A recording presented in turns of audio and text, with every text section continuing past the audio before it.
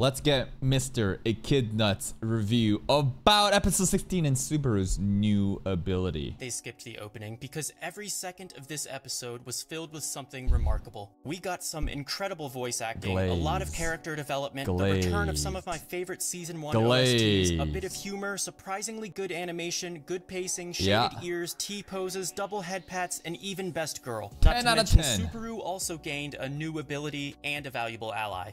But starting chronologically, the opening scene was a bit shocking. Even as a novel reader, I was kinda shook at how brutal this was. Garfield bashes the wall with his face, trying to forget his trauma, and the— I don't know how the fucking headbutt created an X like that.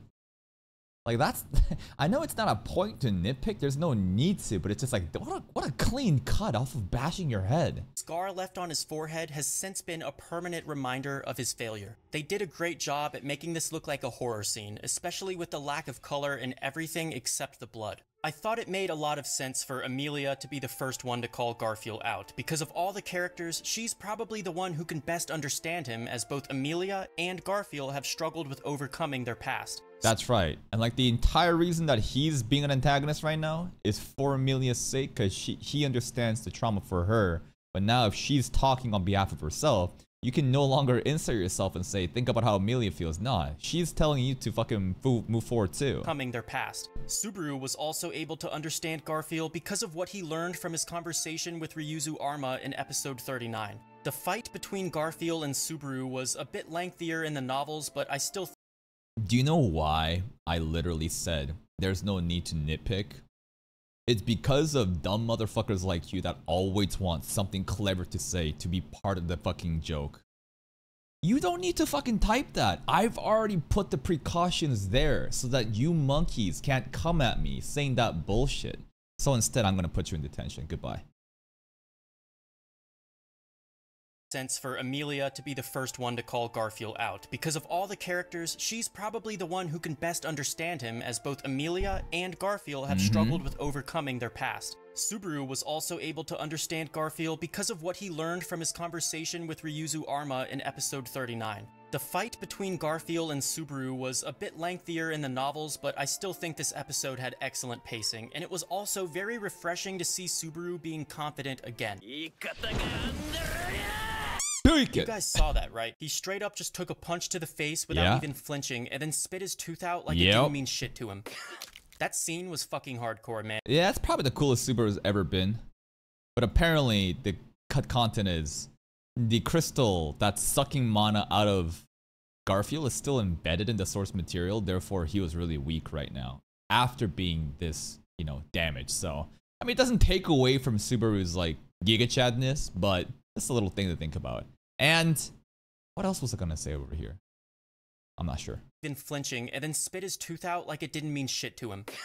That scene was fucking hardcore, man, especially if you consider how powerful Garfield's punches can really be. Something true, right? True, like shit like this, fucking punch the tree like that. Does that mean Subaru has now shown amazing durability on top of his strength in Arc 1? I don't think so. I don't think this is something we should be fixated on thinking, oh my god, Subaru has superhuman durability. I do not think that at all. But regarding the other thing about how finally it's looking triumphant, yes, this moment to see Subaru confident again, it is a breath of fresh air, because the entirety of season 2 leading up till now, until a couple episodes ago, like 13 or 14 episodes, was just pure L taking loss after loss, screaming, depression, just suffering over and over. And it's just like, oh my fucking god, when are we gonna have some moment of like a triumphant comeback? This is it. We're getting there now.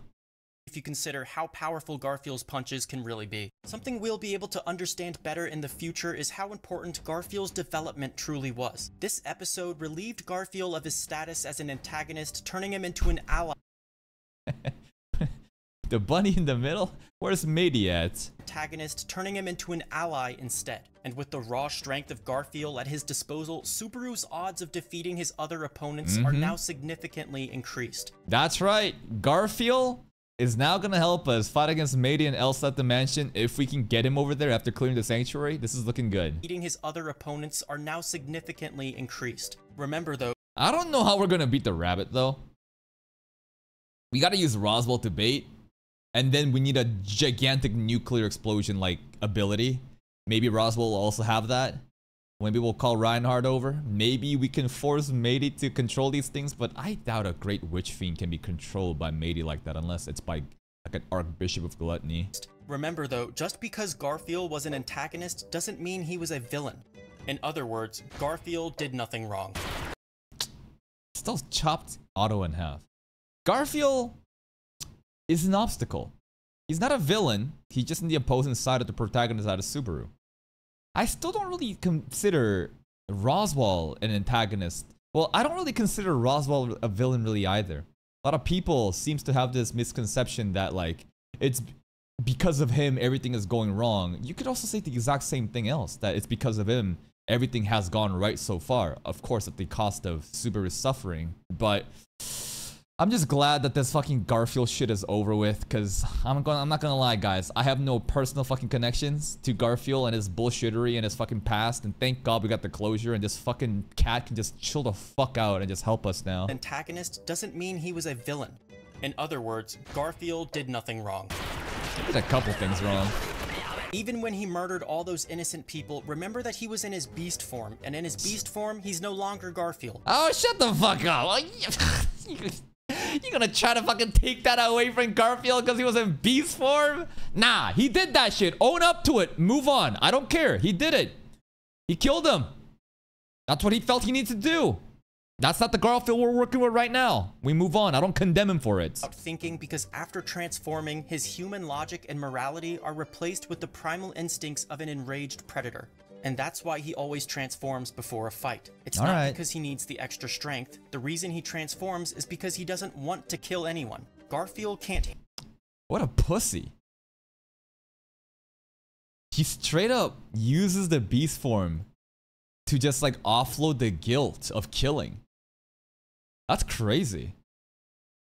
Genuinely coward, yes. Damn. And now maybe what Subaru and Ram was saying during the episode makes a little bit more sense. I thought it was funny when Subaru was like, hey, pussy, stop relying on that power, your blood. Stop being a coward and relying on that blood and fight me. I thought that was like him being like, ain't no way I can fight you in that tiger form. But like in human form, maybe. But this now adds a lot more depth to his character. Transforms before a fight. It's not because he needs the extra strength. The reason he transforms is because he doesn't want to kill anyone. Interesting. Garfield can't handle that kind of guilt. So if he feels like he has no other option, then it's easier on him to just turn his brain off beforehand. Yeah, and Ram has pretty much told Garfield to do that beyond just the fucking transforming too. Transformation is a means of escape. So by transforming during his argument with Subaru, Garfield essentially admitted he was wrong. He subconsciously realized that he didn't even believe his own argument. So that's what that could also mean too. That's interesting. So are we ever gonna have a situation where Garfield can have complete control over this beast form? Because this feels like Monster Point in One Piece for Chopper. There's like a form that Chopper, the reindeer, takes and he loses all sanity.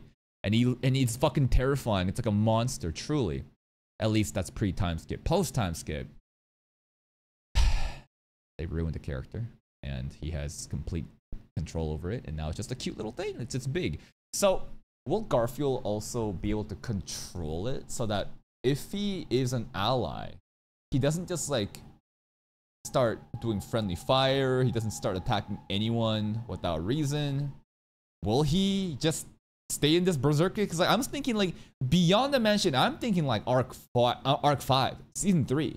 Garfield will surely be a main like warrior during the fights, right? For sure he has to be. Wonder how that's gonna work out. Wrong. He subconsciously realized that he didn't even believe his own argument, so his... Frederica can control her form because she has less blood though. She got quarter blood. Garfield got double.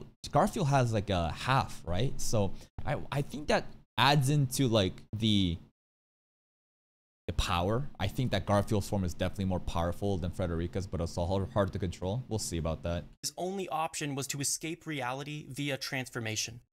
Subaru uses Shamrock, in fact, probably his final Shamrock of the anime. What do you mean finally? I know your ass is a fucking web novel reader. What do you mean finally? After abusing his broken gate for the last time, it finally collapsed and the connection was severed. His gate was dead, but somehow Subaru still felt a strange power inside his body. In the novel, it's described as a power that doesn't belong to him. Obviously, wriggled inside his body, the witch factor, right? It did look like just weird ball of tentacles just balled up, right? Purple limb, I don't know, it's like a purple string yarn ball making its first cry of birth, as if to bless its arrival, as if to celebrate its birth. Birth of the power? This is weird, bro. The witch factors are, I still don't know really what a witch factor is all about, right? There's the authority associated with it. Archbishops tend to have it. Obviously, what he felt was the sloth witch factor. Yeah. As we know, he absorbed it after killing Betelgeuse, and the donut tea helped it settle inside Stimulate his body. it. That's after right. that, we just had to wait for Subaru to realize it was there. Upon activation, the witch. But like, it's not that Subaru was a. This isn't like a coincidence that the gate broke and then this power appeared. No, it's a very significant moment. There is definitely meaning to the gate breaking and this power forming, but then it's interesting to know that Betelgeuse can use earth magic, meaning his gate is intact, but he still has that. What makes me think that because Subaru already had the witch factor of envy and has been using the authority returned by death from Satala, which is again just like a guess, right? We're just guessing here. Maybe the gate breaking signifies him using a second, multiple authorities, and now he'll collect other witch factors and add on to that. I don't know. Witch factor granted him the authority of sloth just as it did for those that came before him. However, Subaru's version of the authority is a lot weaker than the other. That's right. It's fucking tiny. And people make the connection of how it's just one single hand to wipe away the tears of Satala. Versions we've seen, and using it causes him a lot of pain. This is likely because Subaru isn't compatible with the sin of sloth. Okay, that makes even more sense why it's so weak, right? Even Betelgeuse apparently was not very compatible with the witch factor, right? Despite that, he was pretty strong. Subaru is just not at all compatible. And that compatibility, what determines a person's compatibility? Does it have to do with the nature of that sin? Because Betelgeuse was a very diligent person that hated being slothful and punished it, actively asked for forgiveness and repay with the love for the witch, right?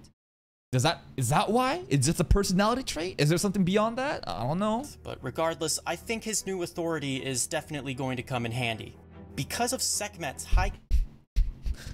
One more time. I think his new authority is definitely going to come in handy. Get it, guys?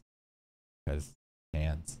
Because of Sekhmet's high compatibility with the sin, her authority of sloth is extremely powerful and easy to use. Yeah, and if you look at Sekhmet, what do we really know other than her just sticking her gyat up there like that? Well, she's always just like resting. And she's always sighing after each word to kind of show how tired and slothful she is. Personality traits, actions that seems to align with the sin, therefore is very compatible. I don't know. I think the Sekhmet is probably the hottest one. I know you degenerates are gonna say fucking Daphne or Typhon, bro. You disgusting lolicons. Sekhmet, Minerva, Echidna, Satala. They're great. Typhon and Daphne, get that shit out of my face. I feel like I'm missing one.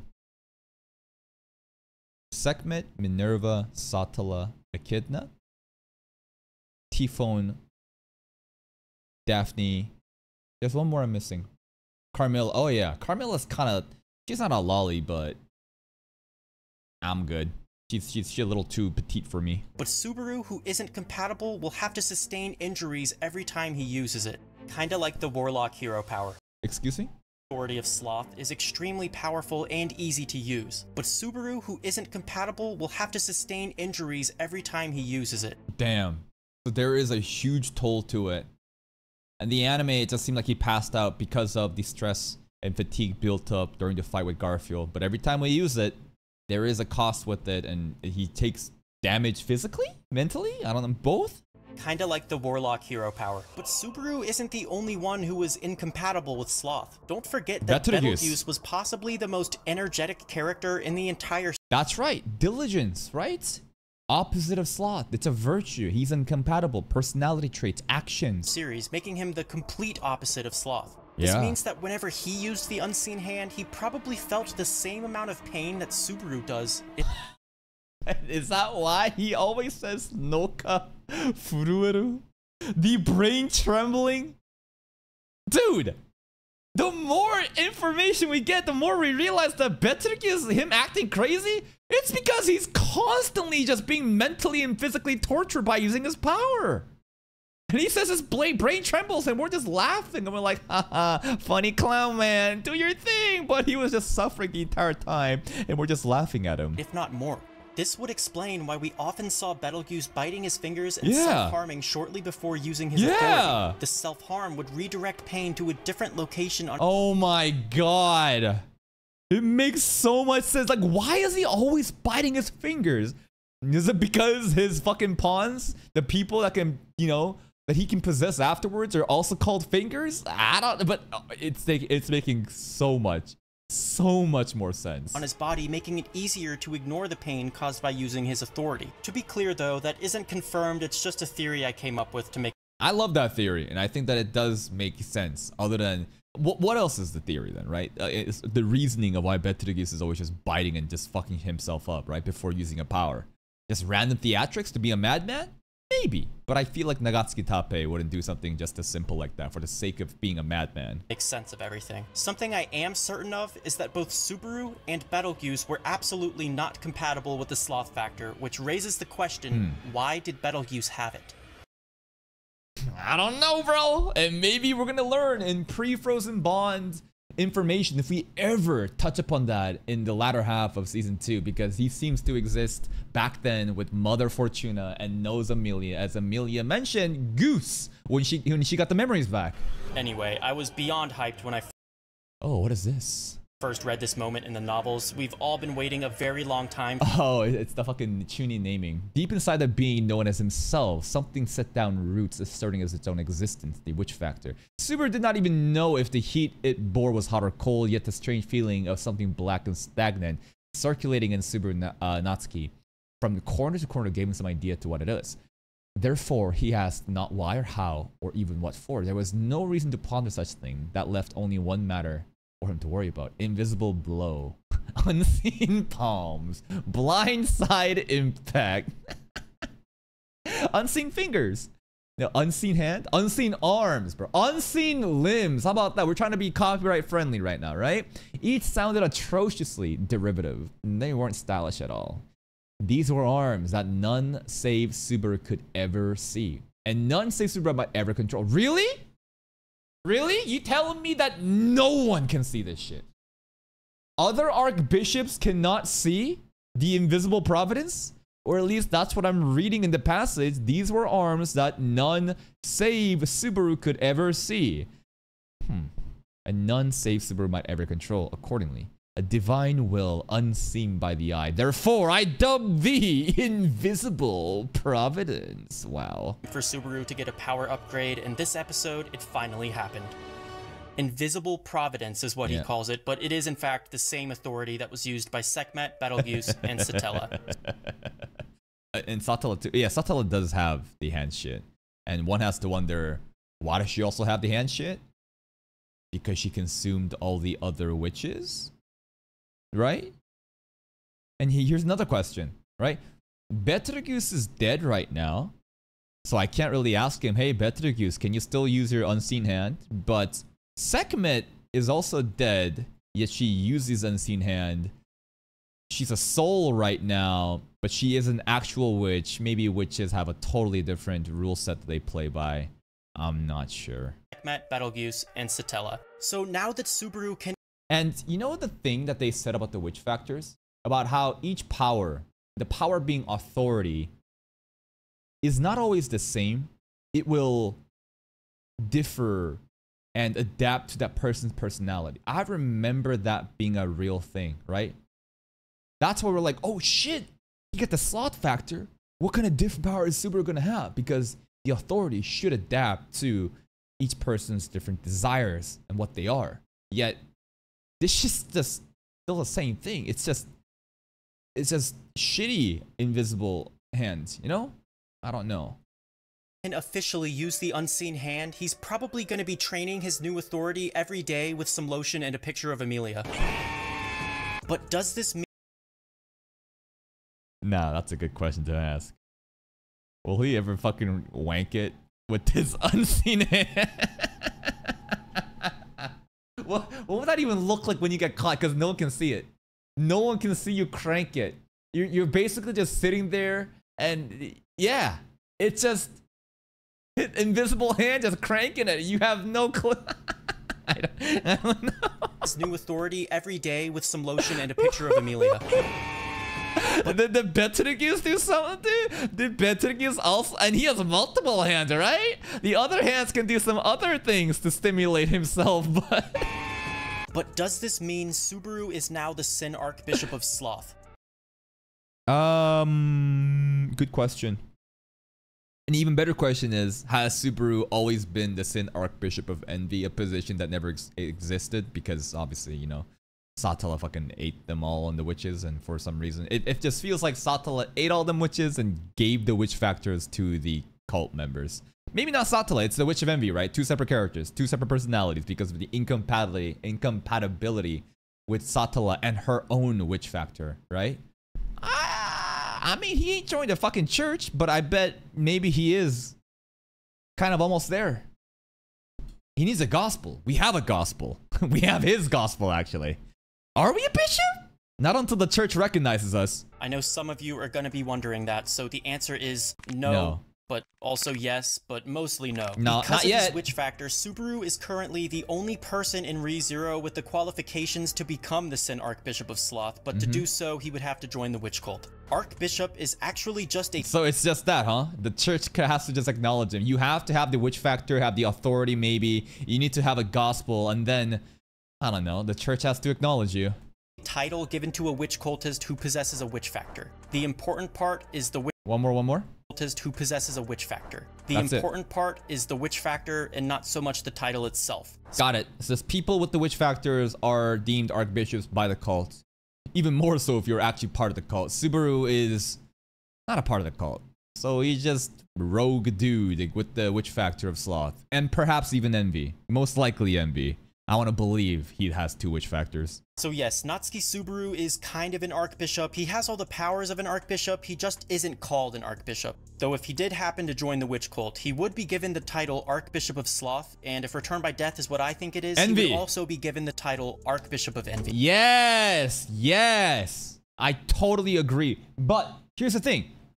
For some reason, there was a specific passage in the light novel or the web novel where it talks about how Subaru's power isn't really his. It feels it's borrowed by Satala. Therefore, it feels like even if we have the pact that exists with Satala, or Echidnut has confirmed that, and we lost our memories, most likely due to that pact, just this theories, feels like the witch factor...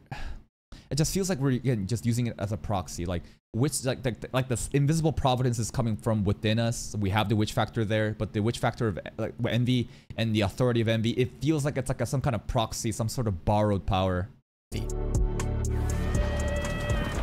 Patrash! Garfield is defeated after Best Girl uses her finishing move, which was also used against Betelgeuse in Season 1. He definitely got his ass kicked, but Garfield did wake up in the best way possible, though. Ram, peak girl. If anyone deserves a lap pillow from Rom, it's definitely Garfield. The moment I knew I shipped it was when... And because we're still committing to Romji for Ram. Just imagining a lap pillow by Romji, bro. I mean, he's big as fuck. I bet it'd be kind of comfortable, right? It's like a king-size mattress if you think about it. The surface area of his thighs. But it'd also be kind of bulky and maybe not comfortable. Yeah, I don't know how that would work. Roswell stuck his hand through both of them, and Garfield immediately tried to heal Rom's injury without even thinking about himself. You can tell that he really does care about Rom, and his romantic feelings are much deeper than just a crush. But unfortunately, I think Garfield might be too young for her. I don't know how old Ram is, but yeah, Garfield is 14. But that does seem like the main ship, right? It's Ram and Garfield. I think that they're a very charming couple if we... You know, the 14 part, and He's a demi-human. I don't know how the fuck culture works here, bro. We've known for a while now that something in Garfield's backstory was traumatic enough that he wasn't able to pass the trials. Well, after Subaru fisted him and taught him a lesson, Garfield finally decided to attempt the trial again. Let's take a look at Garfield's traumatic past. Meme incoming? Something funny, please. Give me something funny. Meme. Oh! Oh, come on! Rudy is cheeked the fuck up. This is on season 1 content, but he is cheeked the fuck up. Look at this. Look at all that meat he has back in. Oh my god. Sorry, I played the wrong clip. Here is Garfield's traumatic past. Okay, we're not memeing anymore. Yes, also probably good idea. Something about the title, something about fisting an 8th grader, something about invisible I don't know. We'll think about it. Because of his mother, Garfield was plagued by grief and abandonment for most of his life. But after the development he went through this episode, he was finally able to get through the trial, to which he emerged a completely different character. He smiles and blushes for the first time, and even starts calling Subaru boss. In the web novel, it was captain, which I thought sounded better, but at least it isn't general like it was in the light novel. The point is, Garfield is now someone who looks up to Subaru, and that's an amazing development that didn't seem possible just a few episodes ago. That's right. Powerful ally gains. He has submitted under us. Things are looking great. Now, if Amelia can just clear the sanctuary, we can go to the mansion. We have more strong people to fight against Elsa and Melee. Things are looking good. And finally, the mystery is solved. The reason Subaru broke his promise with Amelia is to vandalize the Echidnut's graveyard. Was to sneak into the tomb and draw her a bunch of pictures or love letters to motivate her while she's taking the trial. The episode leaves us with another big cliffhanger. Best Girl appears in Amelia's trial and just starts roasting her entire existence. Yeah, Echidna hates Satala. Echidna also hates Amelia. Coincidence? I think not. I don't know. I don't know what their history is, but she did kind of seems to hint that she knows of Amelia, right? Based on when Subaru first arrived at the tomb, and she's like, oh, so that's what the root of your desire is. Interesting. It's possibly ending her whole career. She calls her a loose woman. Yeah, that was crazy. Loose woman, bro. What a fucking insult, bro. And you know Amelia's a virgin. She is a wholesome angel. Loose woman. A shameless fool, a selfish hedonist, and finally, a witch's daughter. Yeah, witch's daughter was crazy, and I'm thinking metaphorical. And then Amelia herself confirms that I am the daughter of the witch, something about the white witch of the fucking Elior Force or something. Are they just self-proclaimed shit or what? Now, this could be a major revelation about Amelia's identity, or it could just be a racist insult about her appearance. I don't know. It would be kind of odd for Donna to use witch's daughter as an insult, considering she's a yeah, exactly. They're all witches too. And if you wanted to use witch as an insult, more people refer to the witch as a fucking devil. Witch herself, but it doesn't seem like she's very fond of Amelia, so she could just be trying to piss her off. Regardless, it didn't work. Amelia now has the same confidence we've been seeing in Subaru recently, and she even copies his pose to prove it. Kind of wanted her to stick her ass out like that. It's not the complete pose if you don't, you know, the hip. It's a two-part pose, right? You have to stick it up, but your hip also has to stick out like that. And Amelia is becoming more like Subaru. And that's a good thing. The good part to Subaru, it seems like. To prove it.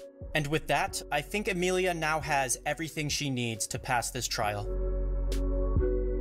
Yep, another 10 out of 10 episode. This might have been the best episode since the rabbit scene. It had a few cuts, as every episode has to, but I think this was a near perfect adaptation. I know I always give every episode... Yeah, no, not every. There was that one episode where you gave it like a 15 out of 10. But a 10 out of 10, but this episode really does deserve it. I'm seeing a lot of improvements over the first core, and I hope they continue adapting the second core with exactly the same quality this episode had. Before I go, I want to plug my Twitter again. If you haven't heard, cawcawTV. Y'all, yeah, cawcawTV copyright strike, but he got over it. Hey, please go give Mr. Echidnut's video a like. Check out his channel. Here is the link. And I will see you next time.